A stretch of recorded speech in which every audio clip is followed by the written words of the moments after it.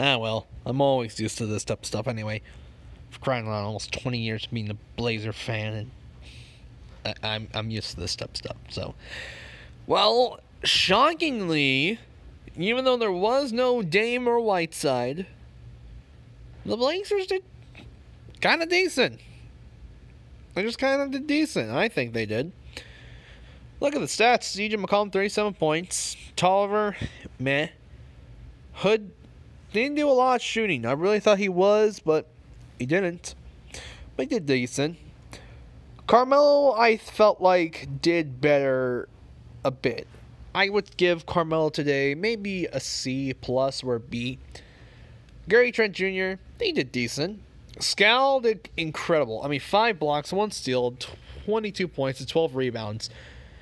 Honestly, I would not be surprised if people are interested in Gary Trent Jr. or Scal because they're young and they haven't been in the NBA that long. So, Nazier Little, I do like what Little has been doing. Kent, once again, another disappointment. Mario, surprised he didn't take a shot. Simons didn't have a big game. Just didn't have that type of game. And then you look at Milwaukee.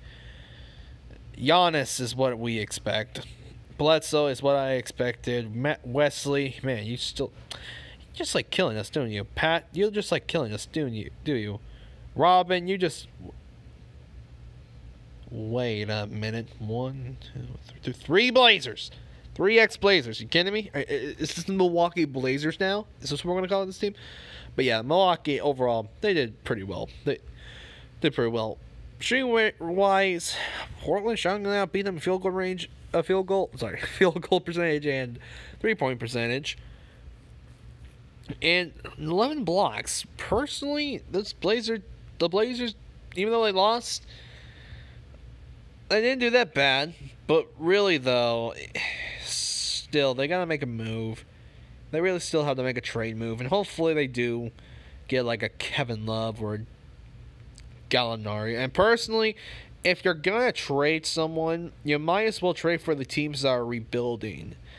Like OKC or Cleveland.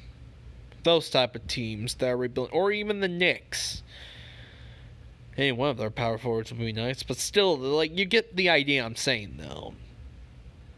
The best chance of them trying to make a trade is right now at this point, ask for a team that's rebuilding to see if they could acquire that one player that they need. The one position they just need, they still need another big guy, and it's mostly a power forward. And I wouldn't be surprised if Scal becomes like a starting power forward until Zach Collins comes back. But still, yeah, I was actually kind of surprised with a loss like this. Especially when you outplay them in the second half. I mean, only 1 quarter is what they beat us, really.